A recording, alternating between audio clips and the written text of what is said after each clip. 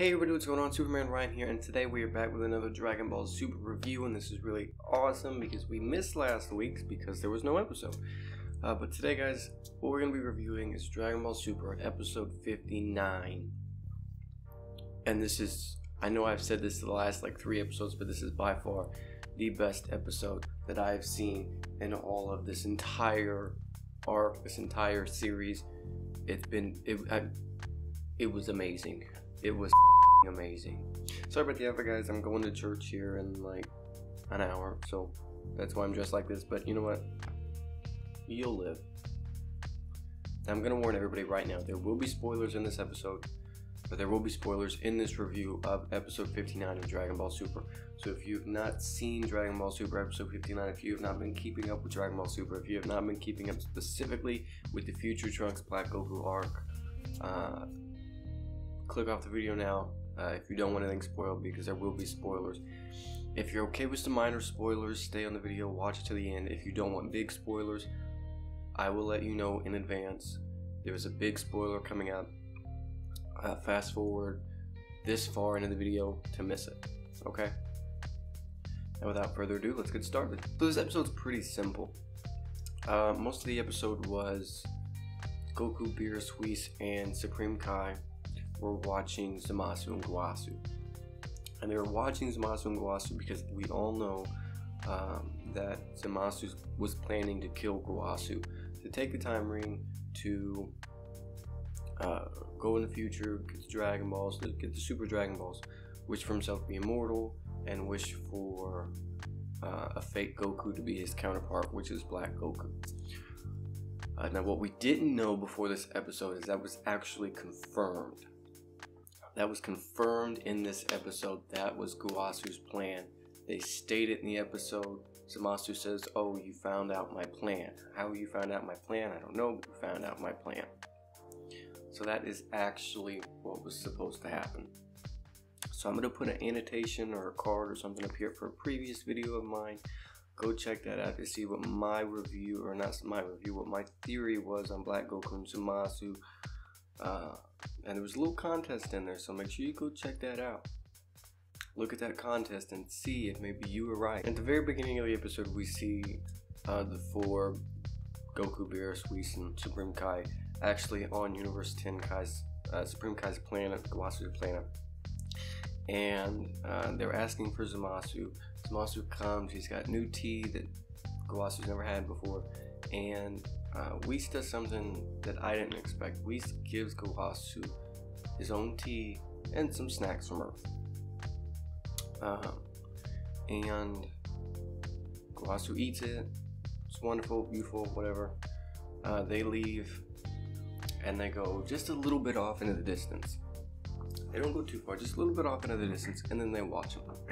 Now, while all this is going down, Future Trunks is back at Bulma's place, and he's just kind of sulking and moping around because he had his ass whooped by Black Goku because he left Mai in the future by herself. And Kid Trunks does something really cool. You know, Kid Trunks goes up and he pretty much says, "Hey, we're gonna fight. You know, quit being a pussy, quit moping around. We're gonna fight." And I thought that was really cool, and it actually did cheer up Future Trunks, and it got him kind of in the mood to go back. Now we're gonna go back to Goku, Beerus, Whis, and Supreme Kai. Now they're watching Zumasu because Beerus and Whis both said that they could feel his killing intent. They could sense his killing intent. They could feel it. And Supreme Kai, Guasu, and Goku could not sense it, but apparently because Beerus is a god of destruction, Beerus is very sensitive to this stuff, and obviously because Whis is his trainer, his mentor, his assistant, he's very sensitive to this as well. And then Guasu does it. So Guasu goes, he does his little psionic blade, and he goes and he pretty much chops Guasu's head off. But there's a catch. If you remember back in Revival of F, Whis can go back in time up to 3 seconds. So after he does that, Whis goes back in time, and then they go, so they see it happen, so they know Zumasu's going to do it, so they know they're in the right for stopping it happening, or stopping it from happening. So Whis goes back in time, prevents it from happening. They go to back to Gowasu and they stop it from happening. I mean, they save his life. I know there's going to be very, very big spoilers, and you know what? I think this video is probably going to end with these very big spoilers.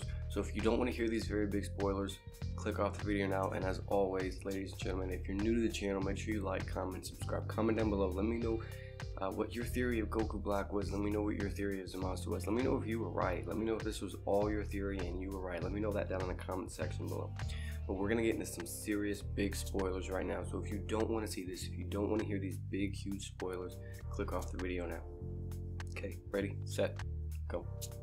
Now, Beerus kills Zumasu.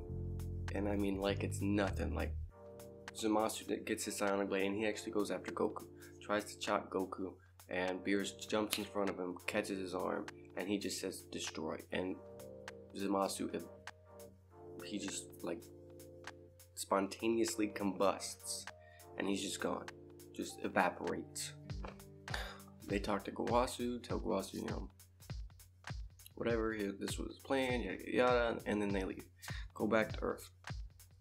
And Trunks explains to, you know, when Trunks finds out that Beerus kills Zumasu, Beerus tells Trunks, now your future should be fine, it should be better.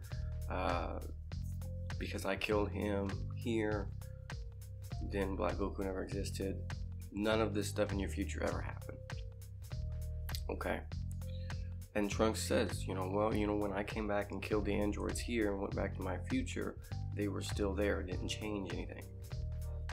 And the Beerus says something that I never thought I would hear in the Dragon Ball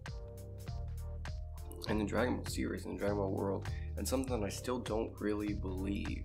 I have a hard time believing it, and that is future Trunks' timeline didn't change after the Cell Saga because humans did it, because Ningen did it, and that's what created the alternate timeline.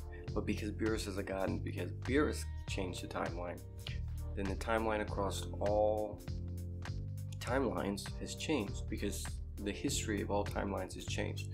So no matter what, Beerus is saying, no matter what, because he killed Zumasu now, the present Zumasu does not exist in the future in any alternate timeline, including Trunks's, which means that Black Goku doesn't exist, Zumasu doesn't exist, none of this stuff happened. Future Trunks' timeline is changed, it's saved. That's what Beerus is saying. I don't believe that. I don't believe that simply because, one, that's a cop-out to the end of this arc, and would ruin the arc for everybody if that's how it ended. It would really, the battle was just over like that. I mean, he literally grabbed his hand, said destroy, and the dude evaporated. Just disappeared, was gone, dead. So I don't believe that everything's changed. I don't believe that everything's better. One, that's a cop out to the episode, or to the saga, the series, the arc. And two, if it's true, then why is Trunks still in the past? I mean, I understand time, changing time and stuff like that is very, very confusing. But I would think that if Beerus killed Zumasu, future Trunks would not be in the past because he never had a reason to go to the past. But I don't know. I don't know how that works. And in the Dragon Ball saga and the Dragon Ball series, it's weird, different. I don't know. But I don't think that's gonna be the end of it. That can't be the end of it. Like I said, guys, that is the biggest cop out ever. I mean, that's almost as big of a cop out as just pressing the emergency button and having Zeno come down and kill him. That's almost as big of a cop out. There's no big huge battle. It was just done. You know what I mean? But let me know your guys' thoughts and opinions down in the comment section below. Let me know what you thought of this episode. Let me know what you think for the future of Dragon Ball Super. And you know what? Actually, now that I think about it, I know that this isn't the end of the arc because there have been leaked titles and descriptions for episodes for the next couple of episodes, and they're pertaining to this arc. So I know that this isn't the end of the arc. I don't know. I'll have to do some more research, make a separate video about all that. But that's it for this video, guys. And as always, if you're new to the channel, make sure you like, comment, subscribe, comment down below. Let me know what you thought of this review. Let me know what your thoughts and opinions of this episode are. Remember, this is Dragon Ball Super episode 59. Let me know what your thoughts and opinions are for the future of Dragon Ball Super, what you think is going to happen next. And I will see you all in the next video. On this SupermanRion signing off. Bye guys.